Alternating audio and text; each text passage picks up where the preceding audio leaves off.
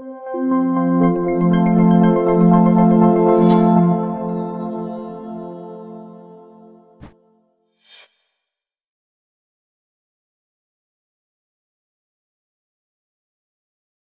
we think about innovation in cancer care delivery, or for that matter, innovation going on all across healthcare, we think largely about the possibility of moving care outside of more conventional institutional settings to more what we could call distributed settings. So homes, communities, work sites, et cetera, et cetera.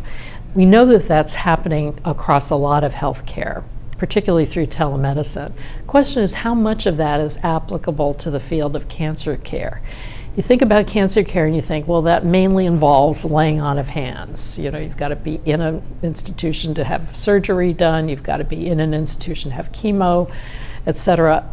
But the question is, what about all the other aspects of cancer care that don't involve those things that are laying on of hands? How much of that can happen outside of institutional settings? And the answer is quite a lot, but it doesn't tend to happen, even though we know that patients would probably be happier when they could be in the community or at home. We know that there's a lot of need for information that patients need on a regular basis, and they need to be exchanging information with their care providers. What symptoms am I having? How am I reacting to my chemotherapy? Do I have emotional needs or other social support needs that need to be met to enable me to live my life with cancer?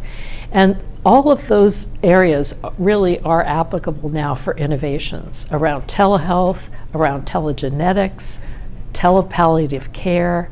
There are many, many applications now that are available today that could be brought into the system really to create a much more patient-focused set of experiences for patients.